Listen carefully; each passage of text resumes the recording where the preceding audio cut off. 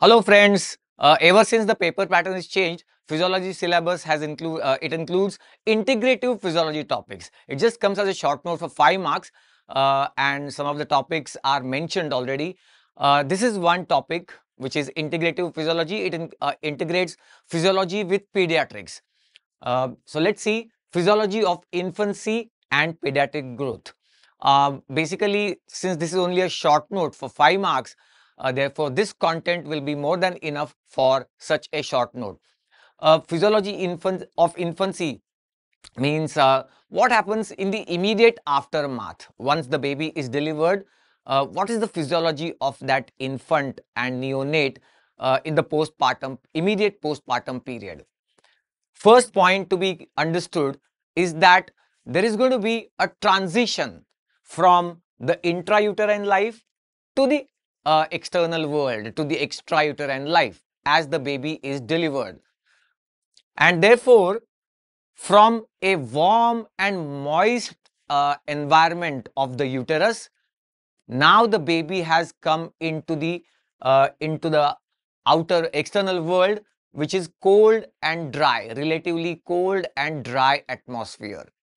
So this is going to be the first major change and major challenge that a newborn baby has to face. And therefore, the two immediate threats that an infant will face, one is hypothermia and the other one is hypoxia. So that's the first point of your for your consideration, for your answer. The two immediate challenges or threats to the newborn baby, one is hypothermia. As I said, from the uterine warm environment, now the baby has come into a cold and dry atmosphere as the baby is delivered. And of course, there is hypoxia. Now let's look at them one by one.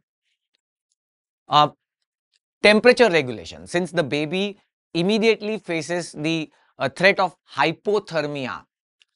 Now, fetus has a higher percentage of brown adipose tissue, brown fat or brown adipose tissue. Now, this brown, it looks brown because of the higher percentage of mitochondria. And the other thing that is exceptional in this brown fat is that it has a protein called as uncoupling protein, UCP, that is uncoupling protein. As you are aware, in the mitochondria, the oxidative phosphorylation is coupled with ATP generation. Now, uncoupling protein will uncouple these two processes. ATP generation will be uncoupled from the oxidative phosphorylation, so that instead of ATP generation, it generates heat. So that's the important feature of brown adipose tissue, generation of heat.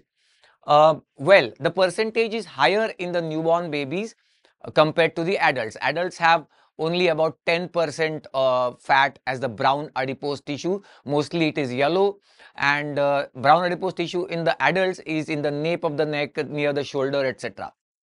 But otherwise, in the infants, there is a high percentage. Therefore, they can generate heat to a much greater extent, and they need it. And this is called as non-shivering thermogenesis. You know, our muscle contractions, when they shiver, that's a shivering thermogenesis. That's in adults. But in children, there would be a non-shivering thermogenesis due to the presence of brown adipose tissue and generation of heat, thermogenesis. And the second immediate threat, as we mentioned, will be the hypoxia.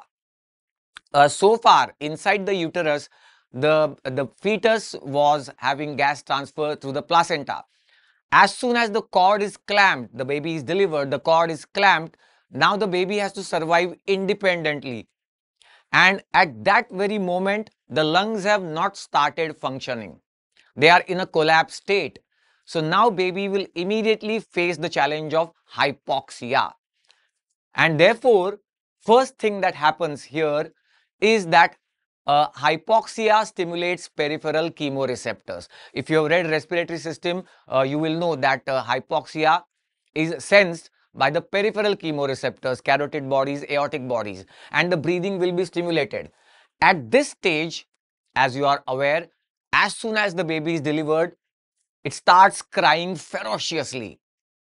Now, this first cry of the neonate is to generate a great negative intrathoracic pressure. This is just a diagrammatic representation. Lungs are collapsed at the time of birth. They have not started functioning yet.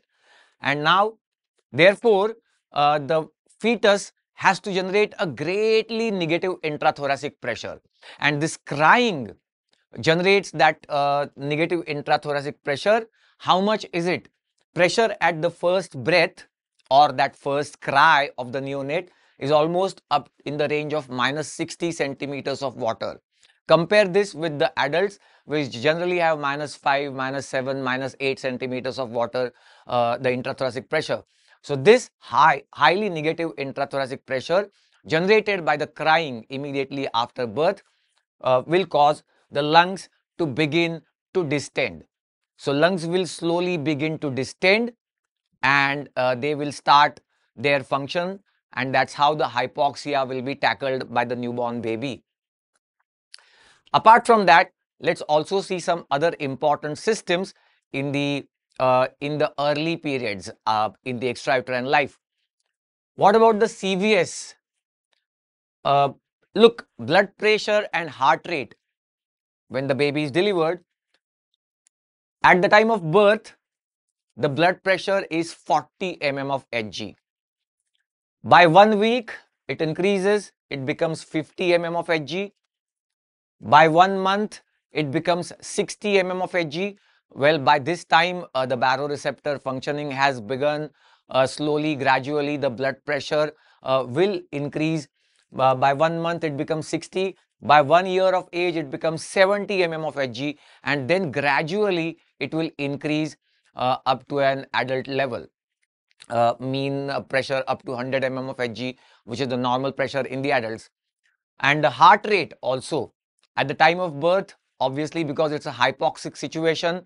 So as a compensation for that, the heart rate is higher, almost in the tune of to the tune of 130 to 140 beats per minute. Then gradually it settles down to 120, then 110, 100 beats per minute, and so on and so forth.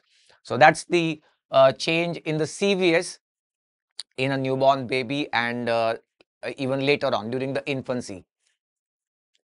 Now coming to the CNS, another major change that's going to happen.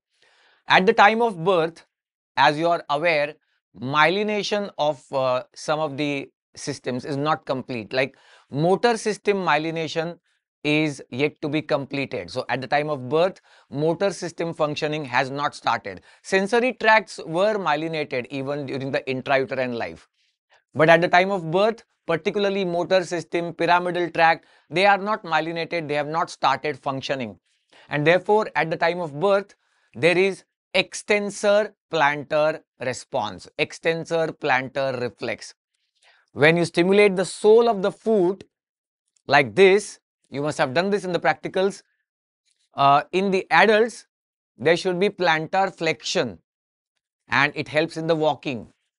But at the time of birth, since and this reflex is under the control of pyramidal tract, this process of standing and walking. But at the time of birth, pyramidal tract is not myelinated, its function has not started. The newborn baby obviously cannot stand on its feet because of this, and therefore, if you stimulate the sole of the foot at the time of birth and thereafter, it will be an extensor plantar reflex. Uh, don't call it Babinski's sign. Babinski's sign is an extensor plantar response, but it is due to the lesion later on in life. This is simply called extensor plantar reflex. That is upgoing toes. When you stimulate the sole of the foot moves like this, the toes move like this. And by 12 to 18 months of age, the pyramidal tract has got myelinated completely. It has started functioning, and therefore now, by the 1 year of age, the child is trying to stand and toddle around and start walking, and that is when this reflex now is developed completely as plantar flexion. When he will put his foot on the ground, uh, there will be plantar flexion of the toes so that the grip is there while walking, and that helps in the process of walking. So that is plantar flexion. Apart from that, some other differences, like at the time of birth, a child has axial hypermetropia. Hypermetropia, far-sightedness or long-sightedness. And axial means it is because of the shape or axis of the eyeball. Antero-posterior diameter or axis of the eyeball is different, and therefore image is falling beyond the retina. That's hypermetropia. And then what happens is, slowly there is growth of the eyeball along with the growth of the cranium, and that is how slowly these growths will match up to each other, and finally there will be adult 6/6 vision. So therefore these are some of uh, the physiological things or physiological properties at the time of birth, and that is how the physiology will progress in the soon aftermath and thereafter.